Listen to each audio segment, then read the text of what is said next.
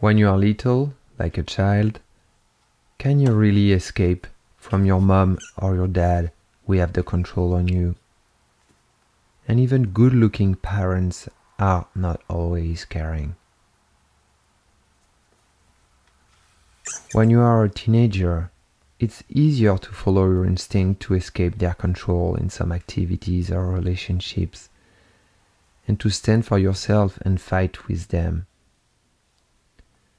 But sometimes, if you are not trustful enough or their pressure is too high, you stop resisting.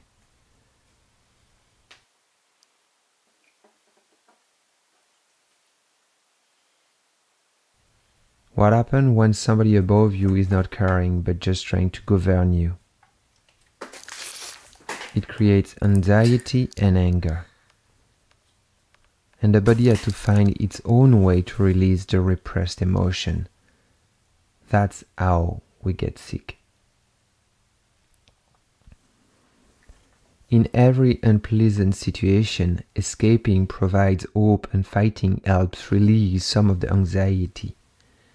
It's when you are trapped in the inhibition of action that you get sick. Your mind tells you there is nothing you can do.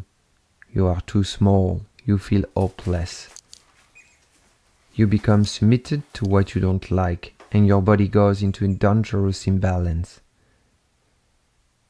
Sickness is the warning that tells you you need to care and fight more for yourself.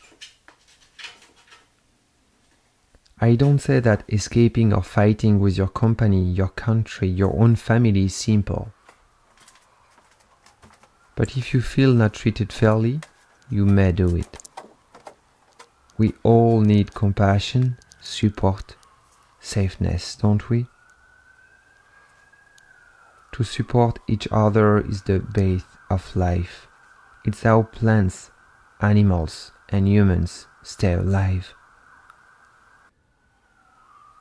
Compassion within ourselves is that unique awareness that makes us shine as human beings, not our instinct of domination.